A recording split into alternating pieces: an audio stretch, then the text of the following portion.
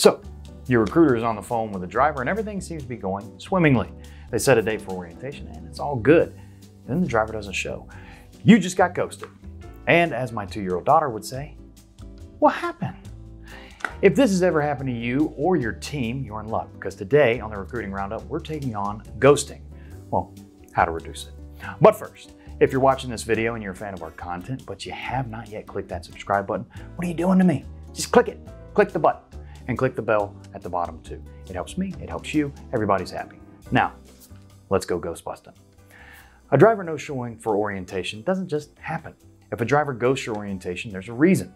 Orientation is just the final step in a process, so if a driver is continually ghosting orientation, that means there's something wrong, or at the very least something that can be made better earlier in your process.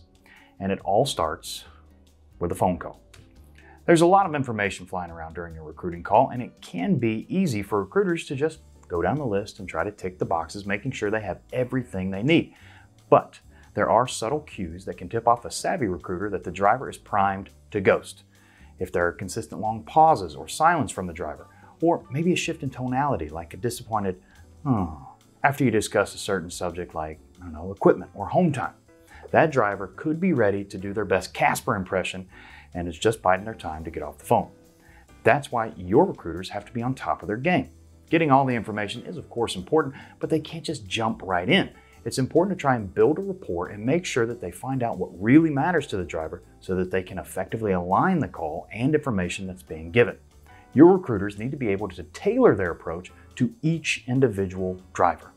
If you're not sure how to do this or think your team could benefit from some improvement, we have some great in-depth video content covering recruiting calls like our last episode of Digging Deeper that featured Seth Becker and Scott Maldonado. And Listening In with Seth has a whole series of episodes covering how to build and have the perfect driver recruiting call.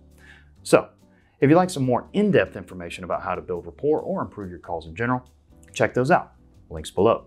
But for the purposes of this video, I'm just going to keep it very, very simple.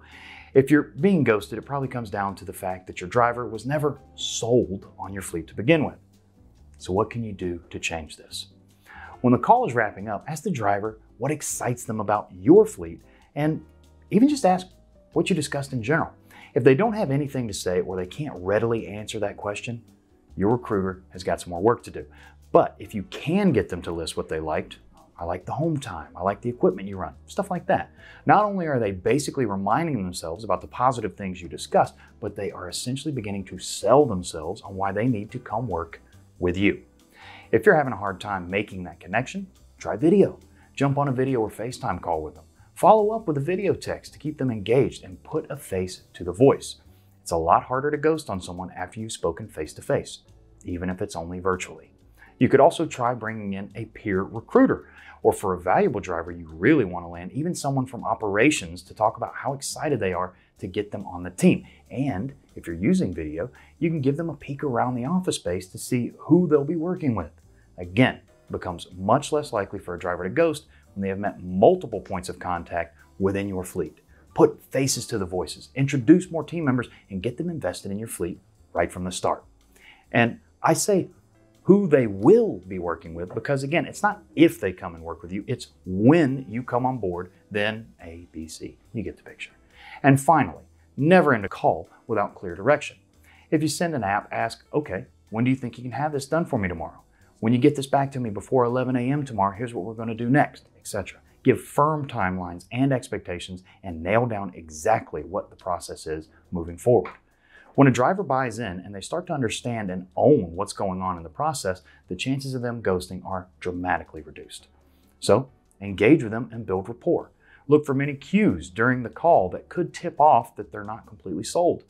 Make sure your recruiters are tailoring calls and aligning the messaging to each individual driver. Use this newfangled tech to get video involved. Introduce more members of your team if need be, and never end the call without a clear understanding of what happens next. If you begin to implement even some of these, you will see results. Thanks for joining me. We'll be back with another Recruiting Roundup next month. For Randall Riley, I'm Joshua Miller. See you next time.